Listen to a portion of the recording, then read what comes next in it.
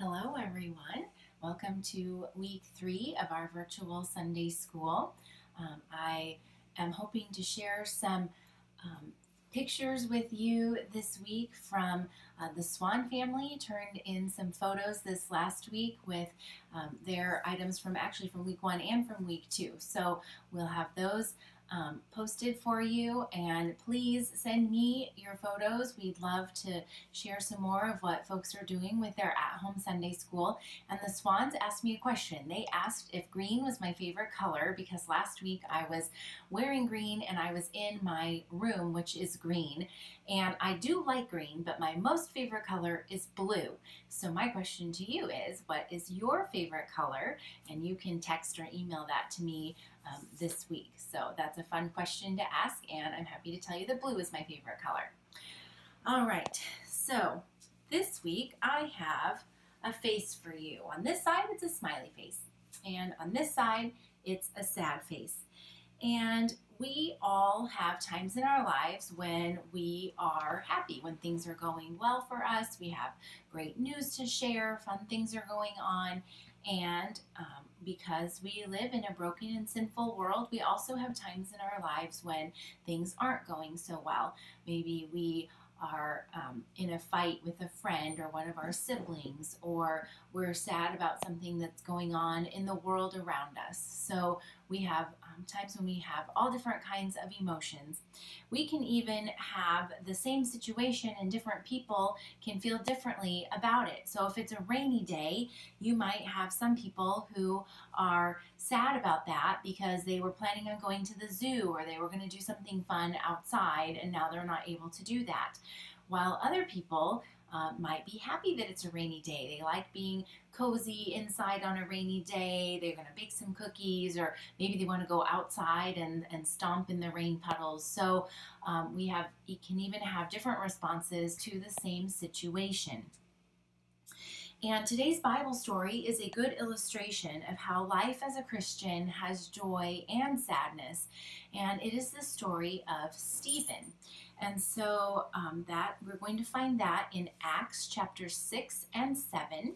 So again, I have all my different kinds of Bibles for you. If you're using my very first Bible, it's page 1624. If you need to pause the video for this while you find it, feel free to do so. Again, 1624 in my very first Holy Bible.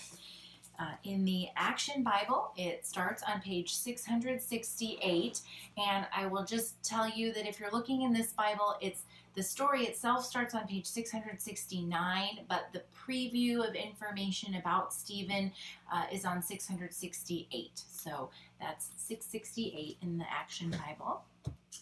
And again, the Story Bible, the one I'll be reading out of today, the Bible story is on page 428. 428. So I'll be turning there. Many of you have heard of Stephen or know the story of Stephen. He is the first martyr, and a martyr is someone who dies for the sake of Jesus, for telling other people about Jesus. They give their life in that pursuit of telling others about Jesus. And Stephen is known as being the first martyr. So this is again after Pentecost. The first Christians are sharing about Jesus, and the Christian church is growing. And Stephen is someone who is known as an elder or a deacon. He's some of the first group of people who are going to be taking care of people, and they're going to be spreading the word about Jesus. And so I'm also going to go through a second time, and we're going to talk about in this story about parts of the story that are happy and parts of the story that are sad. So be thinking about that as we're reading through it the first time. God's servant Stephen, from Acts chapter 6 and 7. The disciples were increasing in number, but a complaint about food arose.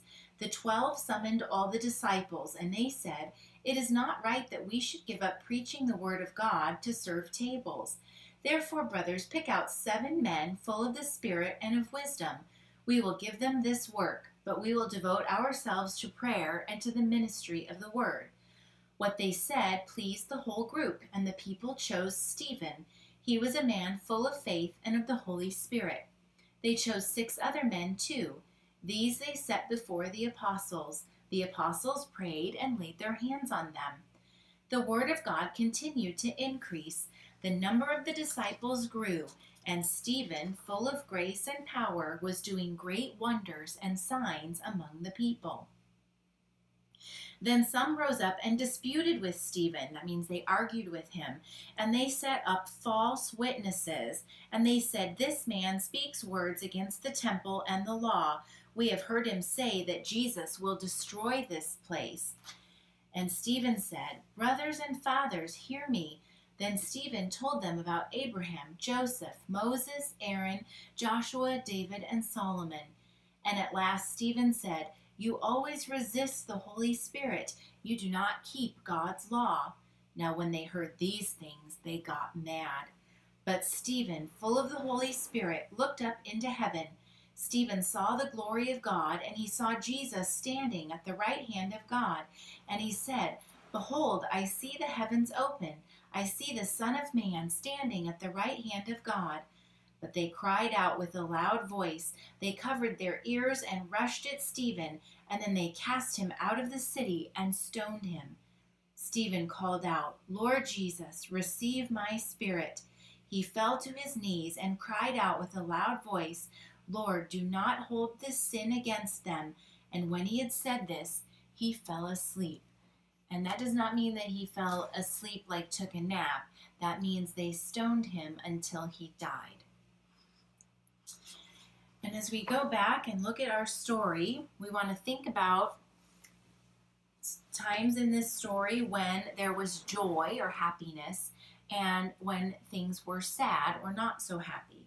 So as they start out, there's great news, right? Very happy. The disciples are increasing in number. More and more people are coming to know Jesus and hearing the Easter story and believing that Jesus is the Savior. So that's wonderful news. The sad news is then when it's talking about them disputing about food, they're talking about sharing food and clothes and resources with people who were less fortunate, like widows whose husbands had died, those who were maybe crippled or unable to care for themselves and relied on the help of the early Christian church for what they needed. And so they decided they needed to put some people ahead of them or in charge of taking care of the widows, the orphans, those who were less fortunate. And so Stephen is one of those people that was chosen to do that. And so now they have a plan, and that's good news for how to take care of God's people. And again, Stephen is full of the Holy Spirit, and the words about Jesus are growing more and more. Stephen is able to do wonderful signs in the name of Jesus amongst the people. But now we have bad news. There are those who are not happy about what Stephen is saying. There are Jewish leaders who still do not believe that Jesus rose again and that he was the Savior, and they want to stop Stephen. They do not want him to keep spreading this news, and so they spread lies about him. They have untruths that they're sharing about him, and so he's in front of the leaders, and he refuses to stop telling the truth. So he goes back to the church fathers, to those in the Old Testament, Abraham, Joseph, Moses, Aaron, Joshua, David, Solomon, and he is recounting their stories. And Stephen is asking these leaders to repent. He's saying, "You're not keeping God's law." And then that makes them very angry. They do not want to hear that they are sinners and that they're not doing what God wants them to do. So Stephen, though, is full of the Holy Spirit. He looks up to heaven and he sees the glory of God. He sees Jesus there, and he is full of joy. And he tells them that he sees the Son of Man, that's Jesus, standing at the right hand of God. But the Jewish leaders are so angry that they rush at Stephen and they go out of the city and they stone him to death. So they cast stones at him. But right before he dies, Stephen calls out, Lord Jesus, receive my spirit. And he says, Lord, do not hold this sin against them. Basically, he's saying, Lord, forgive them. And that's wonderful news. Stephen wants, even these people that are stoning him to death, he wants them to be forgiven. And so even at the very end of his life, he is sharing the love of Jesus with those who want to hurt him and kill him. All right, so those church leaders did not want to hear that they were sinners. And sometimes we don't want to hear that either. We don't want to know that or think about what we've done is wrong or that it hurts other people. Especially if we're mean, like to someone in our family. We don't want our parents to correct us when we talk back. We don't want to think about how we were mean to a friend or a brother or sister. Sin builds a wall between us and God, and also between us and the people in our lives, even those that we love. There's this wall that gets built up with all the wrong things that we do. And there is only one thing that can take care of that. Jesus died on the cross to forgive us our sins, and the cross breaks down the wall that separates us from God. We are then able to forgive others because of the love that Jesus has shown to us. And those are our Bible words this week. Our Bible words are from Colossians chapter 3, verse 13. Forgive as the Lord has forgiven you. Can you say that with me? Forgive as the Lord has forgiven you.